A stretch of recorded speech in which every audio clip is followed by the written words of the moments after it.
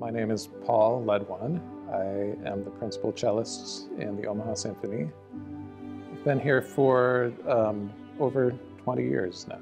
The swan, of course, is part of the cello rep.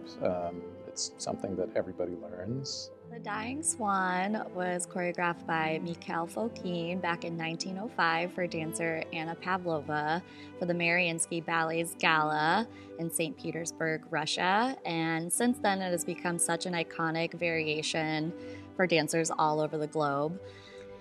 When I was a very young dance student, I was at a very recreational dance studio to begin with, and one day my mom took me to go look at this ballet school, and they did this little in-studio performance, and one of the oldest dancers at the time there actually performed this variation, and me watching that sold me to become more of a ballet dancer and be more ballet focused. So this is a very special variation to me. It's one of the best known pieces, mainly because it's very beautiful. It shows off the sound of the cello. It's when somebody thinks of the cello, they always describe it as, oh, it's so beautiful and smooth and lyrical, and so this is the epitome of that.